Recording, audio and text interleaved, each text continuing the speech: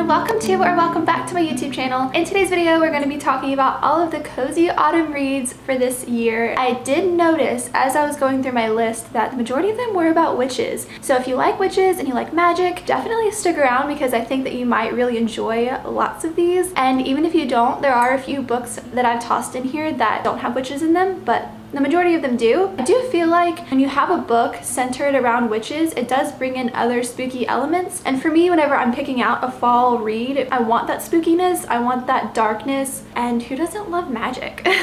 Come on. Go ahead and grab yourself your softest blanket and a cozy warm beverage. Let's go ahead and let's get into our first book. I did get a majority of these books from my local library, and I think that that's a really good alternative for if you have a long reading list like me. Instead of going and spending a ton of money on like 20 books, I would definitely see if your library has them. For one, it supports your local community, and two, it's just a cozy experience going into a library. I had to share this series with you first. I read this last year and I wish so bad that there was some way that I could read it again for the first time because it's just so good. But it's the Discovery of Witches series. It's actually called the All Souls trilogy. This Discovery of Witches is the first one, Shadow of Night is the second one, and then the Book of Life is the third one. So the trilogy follows our main character Diana, who is a witch, and she is studying at Oxford, and this is kind of where all the autumnal vibes come in because it's Oxford in England in the autumn, and it's just really pretty. But she's in the Bodleian library and she accidentally calls this very rare, very powerful manuscript, and she there's a whole interaction when she gets a hold of it, and anyway, it basically alerts like all of these creatures that are trying to get this manuscript, and she ends up meeting Matthew, who is a vampire, and he's doing different studies at the university as well, and he really wants that manuscript because it explains how vampires are created and destroyed, and if that manuscript gets in the wrong hands, then it's very bad, which there are some people that are not so good trying to get a hold of it. So they end up teaming up, and you just find out how deep that the story runs and more about Diana and her powers, and there's a romance here if you haven't already gotten that. So it's honestly they're just amazing books. They are just, oh, they're so good. So the very next series I actually picked up from the library, and it's the Practical Magic series, and I have 3 of them, so I'm just missing the book Practical Magic itself. I will get my hands on it, don't worry. But I grabbed the other ones just because they actually had them, but you can read them in different orders. So you can read them in the way that they were published, which I'll put that on the screen here, or you can read them in chronological order. Essentially, it's all about, you guessed it, witches. They follow the Owens family, and they actually carry a generational curse. So in each book, it's a different generation of the family, and they have to find a way to break the curse, and they learn about their magic, and I've heard really great things about it. I think it's either a show or a movie. So the next book I picked up is The League of Gentlewomen Witches, and this follows our main character, Charlotte, who is the leader of a secret society of witches, but she stumbles upon an amulet that's very powerful and very rare, and a lot of bad things want to get their hands on it. She is in charge of protecting it. Along the way, she meets a very mischievous and handsome pirate, as we can see right here. They end up having to work together to protect this amulet and keep it from falling into the wrong hands. Sounds like a really great autumnal read. It has witches in there, which sold. Next up, we have The Strange Case of the Alchemist's Daughter. So this one I'm very curious about. So this actually follows Dr. Jekyll and Mr. Hyde's daughters, and Mary Jekyll is very intrigued and very interested in her father's past after her parents pass away. She ends up working with Sherlock Holmes and Dr. Watson. Through their search, they end up finding a secret society of these absolutely insane mad scientists. So I thought the whole mysterious plot of this sounded really interesting, and I love secret societies. They're just very intriguing to me. So this one definitely piqued my interest. So the next book I have is A Deadly Education, and just look at this cover. Like, that looks so freaking cool. It's basically about a dark magic school, and the students that go there, they have to graduate. If they fail, they die. That's a pretty intense punishment if you ask me. So our main character Elle actually possesses very powerful dark magic, and there's like monsters and very dark things that lurk in this school, and she has enough power to defeat these monsters, but it could cost the other students' lives. This sounds very dark, kind of dark academia vibes, which I'm all about. That's the school, what the school looks like. I love books that have like more details and kind of get more of a visual of the setting and everything like that, and just really immerse yourself into the story. So this one just seemed really cool. This next one I'm actually currently reading, and I'm almost done. I have less than 50 pages left, and it is getting so good. It is The Graveyard Book by Neil Gaiman. But basically, this is about a child child called Bod, which is short for nobody. That's his name. His family is murdered whenever he's a baby, and he ends up being raised in a graveyard by ghosts. As he grows up, you go through the adventures of him living in this graveyard with these ghosts, and you meet all the different ghosts and the different kinds of monsters in this graveyard, and it's just really cool. And all of the ghosts are so wholesome. They're awesome. They're all from different time periods. But as he gets older, he obviously seeks more answers to what happened to his family, who actually did it, and he just kind of wants to be in the world of the living because he's been in the graveyard for so long. So you see adventures of him exploring into the world beyond the graveyard. But even though he really wants to leave the graveyard, he is still in danger from this man because the man that murdered his family was never caught. And there is more to the story as to why this man did what he did. I'm not going to spoil anymore. This next one is very self-explanatory, but I had to include it because I've just enjoyed reading them so much, and that's the Harry Potter series. I mean, this is literally the perfect time of the year to read Harry Potter. It's just cozy, it's magic, it's wizards, and Hogwarts is obviously like the quintessential autumn kind of setting. I'm actually on the 3rd book of these. It gives me such a warm, fuzzy feeling reading these and watching the movies. Definitely can never go wrong with Harry Potter. This next book I wanted to read so bad last year, and I don't know why I never got to it. I just threw it on my list this year, and I'm so over the moon to read it because I've heard so many great things about it, and that is the X-Hex. So basically what happens is our main character is a young witch. Her heart gets broken by this guy. This book takes place 9 years after this event, but she gets her heart broken by this guy. Being a young witch, she puts a curse on him, and she thinks that it's just this mild curse. So flash forward 9 years later, he returns to this town called Graves Glen, I believe is our setting. The curse is not as mild as she thought. He's being haunted by these ghosts that are angry. There's this wind-up toy that is like evil that he's haunted by, and it's just not what she thought it was. The curse is a lot more intense than what she had realized. So they end up having to work together to break this hex. And it takes place in October, close to Halloween, so obviously the setting is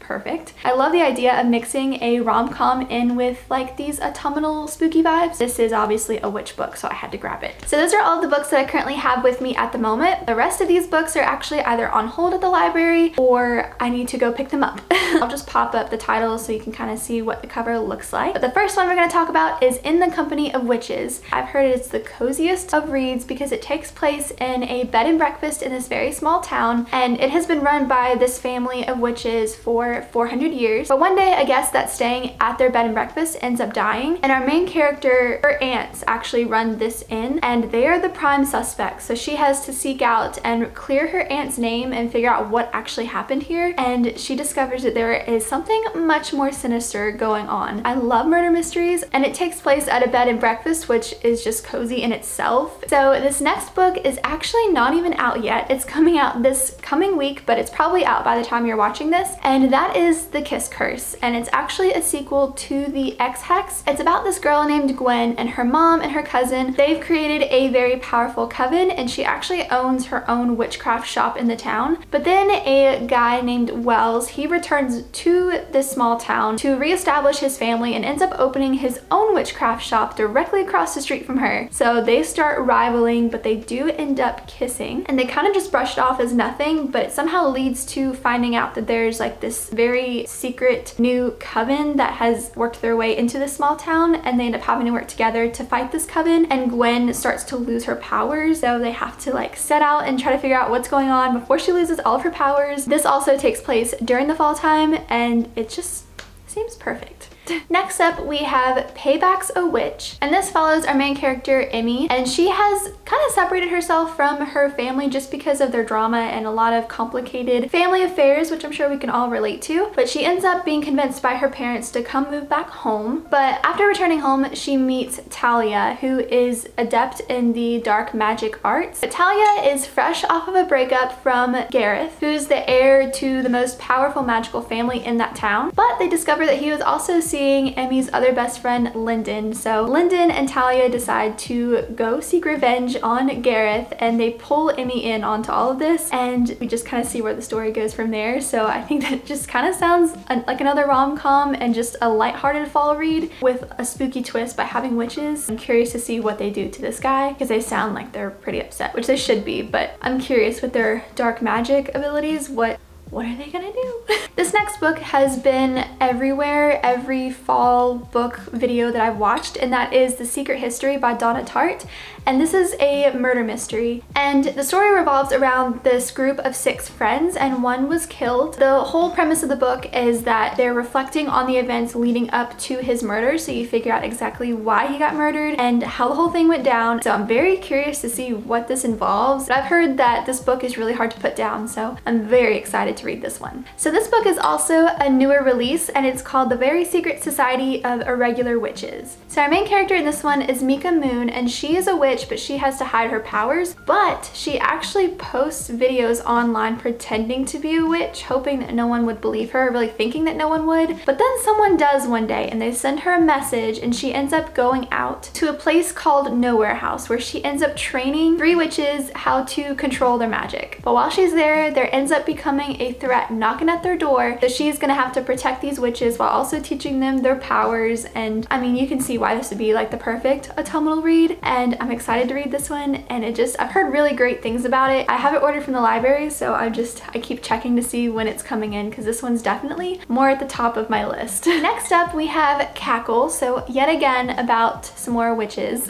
So this is about a girl named Annie, and she just moved to a small town from Manhattan just to have a fresh start, and she meets this girl named Sophie, and her and Sophie start spending lots of time together. But the more time she spends with Sophie, she realizes that there's a few things that are kind of off with her. The townspeople seem like they're a little afraid of her, and she lives in a mansion in the middle of the woods. A little sketchy, a little spooky. The next book that we have is The Girl in White, and I've heard this almost has Halloween Town vibes to it, which sold me instantly. But it's about Mallory, and she arrives to this town called Eastport, and here these townspeople really take pride in having their town being the most haunted, and they're always wearing these chunky sweaters, and it's always just that spooky kind of vibe in the air. But after Mallory arrives, she begins having these horrible nightmares. She loses chunks of time. Things feel so off, but she has this one particular nightmare about an old woman, and she ends up encountering that old woman in real life. So the town itself is actually celebrating the anniversary of its very first legend, but Mallory ends up investigating a legend that has always terrified her, and that's the legend of Sweet Molly. This just seems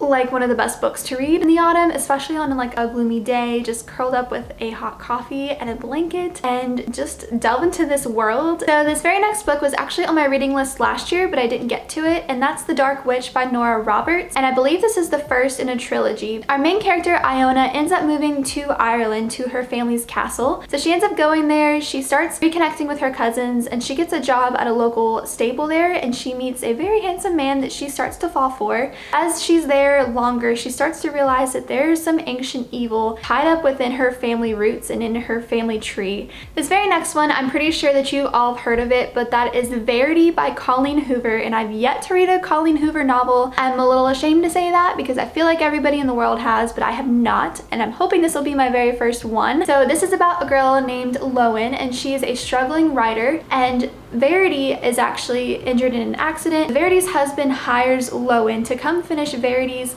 successful series that she's written, and Lowen ends up having to go through Verity's office and her manuscripts, and she finds this autobiography that Verity has written that was never meant to be published or seen by anybody, and it holds these very dark secrets. Throughout the book, Lowen ends up falling for Verity's husband, and she starts to realize, well, if he knows what's in this autobiography, there's no way he can continue loving her anymore and he can love me. So that's kind of where we go. I don't know what kind of secrets that Verity has. It just sounds very intriguing, very dark, and I've heard that it's a very eerie book. I was reading some of the Goodreads reviews, and it was saying how like people were so spooked, but they just wanted to keep reading and they couldn't put it down, and I love that feeling. Next up is another Colleen Hoover read, and that is Layla. So Leeds and Layla end up falling in love, but Layla ends up having an accident, and that puts her into the hospital, and it kind of alters things between her and Leeds. So Leeds ends up taking her to the bed and breakfast that they met, hoping to kind of rekindle and respark things for Layla, but some very weird things start happening. And Leeds ends up meeting this other guest there who is also having some of the same concerns about some very strange things happening. And Leeds tries to find some answers as to what the heck's going on, but it ends up conflicting with Layla's well-being. He ends up having to make a very important decision of which one to help because he can't help them both. And if he makes the wrong choice, it could be very detrimental to all of them. I